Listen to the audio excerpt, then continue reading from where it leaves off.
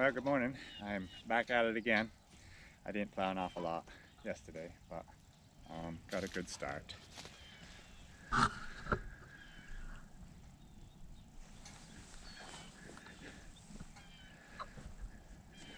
So we'll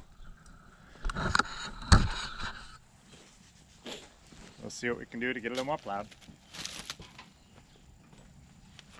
Cup step.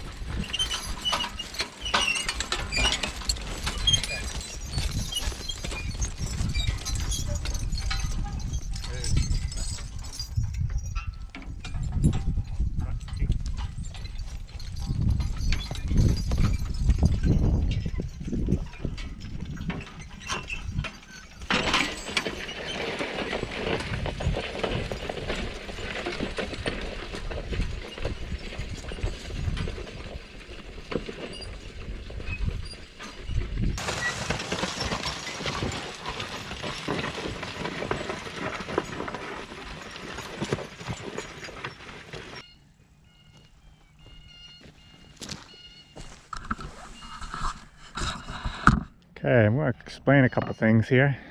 This is a piece of ground that I had in corn last year. It was picked. I picked it for ear corn.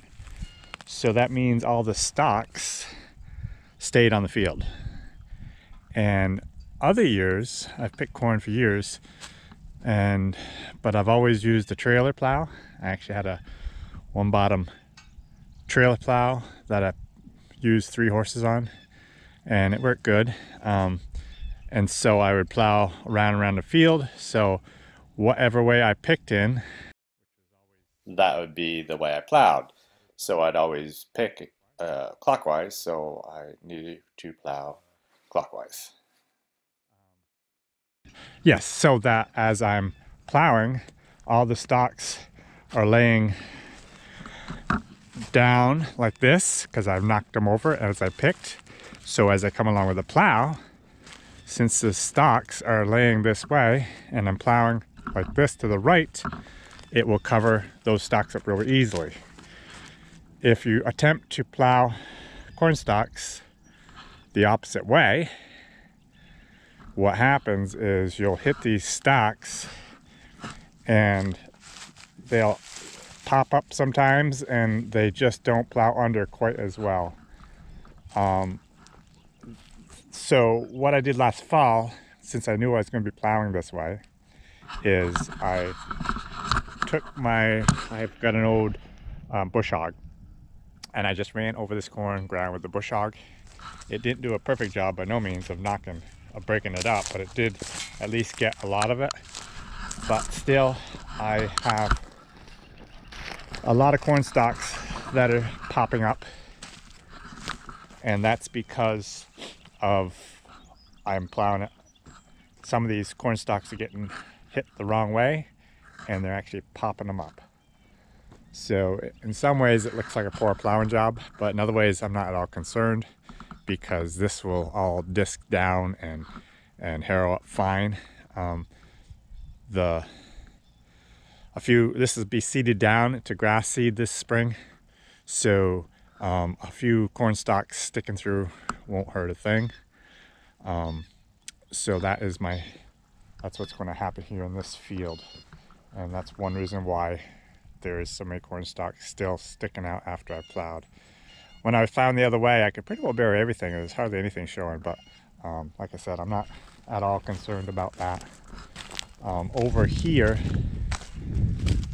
my cornfield ended right over here, and this was all sod last summer, and I plowed last fall starting here over to that section there.